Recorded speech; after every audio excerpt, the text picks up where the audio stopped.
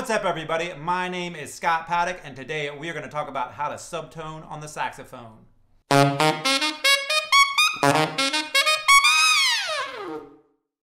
Subtones are airy, soft, fuzzy, sexy sounding low notes on the saxophone. They sound like this.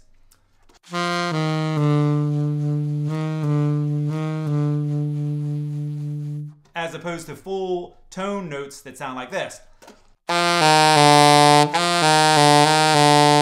Why do we use subtones? It's to get a subtle, more expressive sound on the saxophone. It just adds like more dimension and more emotion to your saxophone playing, especially when you're playing a ballad or something slow and you want to kind of have like that airy feel to it.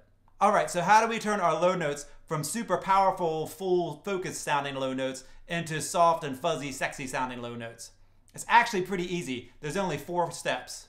The first step is the most drastic, and it's something that we rarely do when we're playing the saxophone, and that's we're going to change our embouchure up a little bit. Normally, when we're playing low notes, our embouchure is just completely normal. We don't change it that much. We change our tongue position into the ah position so we get those notes out easier, but we don't really change our chin or our embouchure much. But when we go for a subtone, the very first thing we need to do is pull our chin down and back. So it'll look like this. I know, it looks strange, but from normal to down and back. So when I play, I'll do a normal one and I'll turn it into a subtone.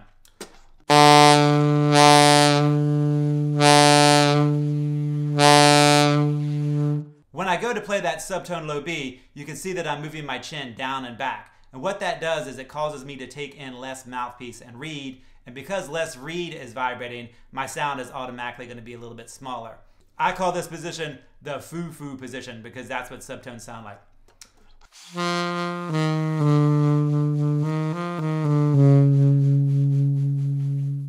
So step 1 is pull your chin down and back. Step 2 is pretty easy. Step 2 is just slow down your air a little bit. We don't want a big fat focused sound, so we need to slow that air down. The faster your air is moving, the bigger your sound is going to be. So the slower it's moving, the softer it's going to be. And we don't want like a super big focused sound, so we want that tone spread out.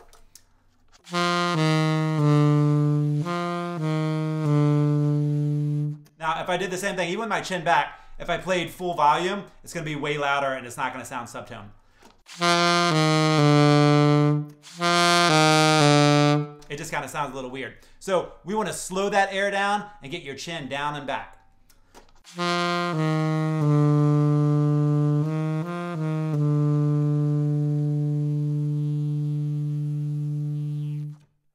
You just want to think of that air moving really slow, but in a steady stream, but really slow into your mouthpiece. Okay, so step number 3 is slow your vibrato down. We want the vibrato in a subtone to sound like an actual slow spinning part of the note. So it'll sound like this.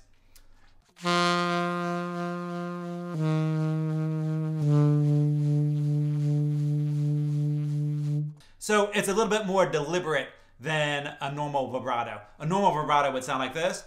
When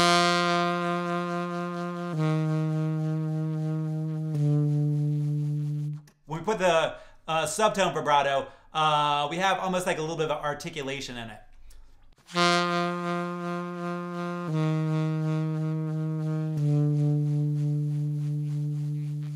Now that you know how to get the subtone sound, our final step is don't use your tongue. We want to do everything with our air. Which is not the case normally. We always want to start notes with our tongue. But in subtones, you want to start the note with your air, and you want your tonguing or articulation to be with your air. Now, your tongue might move around a little bit in your mouth, but it's really not going to hit the reed that much because you'll be taking in so much less mouthpiece. So your air will start the note. You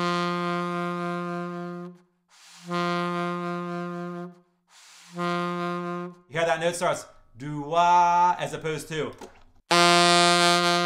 if we were starting it normally. We want that air to just gradually speed up enough that you get the tone.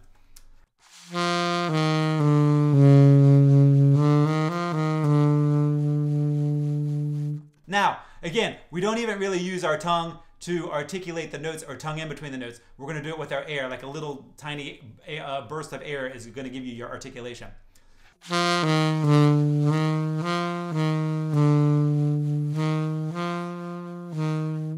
Do you hear I'm just kind of like leaning into that note with a little bit extra air?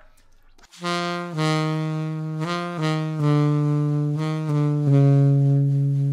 not using my tongue at all. If I were to use my tongue, it would completely break up that phrase. And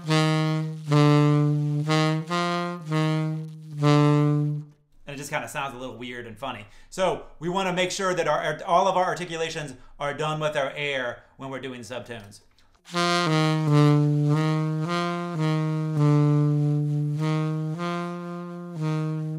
Okay, so what are the range of subtones? In other words, what notes can you actually do subtones on? A good way to think of it is right hand low notes. You can kind of get all the way up into the A, but your right hand low notes from your F down to your B flat are what are going to sound the best. They're going to sound the most subtones. So you're going to have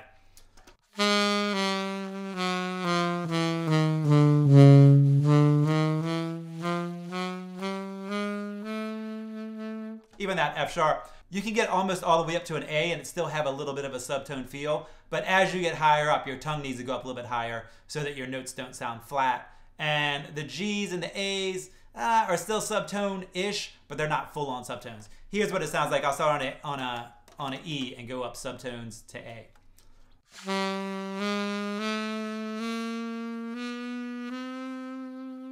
Yeah, that tone changes when I hit that G. So pretty much from low F down to low B flat is where your subtones are. Okay, so we do have a couple disclaimers when it comes to subtones. If you have a hard reed, you will not be able to subtone. The softer a reed, the easier it's going to be. And if you have leaks in your saxophone, subtones are going to be really tough because you're trying to move that air really slow for your low notes, which is the opposite of what we usually do to get our low notes to come out big and fat and clear. So you need a softer reed, or at least like your regular reed, not a brand new reed or a reed that is a little bit harder than you play, and no leaks. Okay, so let's do a recap. To get your subtones to sound soft and fuzzy, the first step is move your chin back and down, which will cause you to take in less mouthpiece and reed, which is going to soften your tone. Second step is slow your air down. We want it to be a steady airstream, but a slow and steady airstream. Step number 3, slow down your vibrato, but do it really deliberate, so it's a part of the actual note. And step number 4, keep your tongue out of the way. Your tongue is not going to help you at all when it comes down to subtones. Thanks for taking the time to check out this video. If you found it useful, I would really appreciate it if you would subscribe to my channel, give me a thumbs up, and share it with your friends. If you have any questions, hit me with a comment, and if you have any suggestions for future videos, please hit me with a comment. Thanks again for taking the time to check out this video.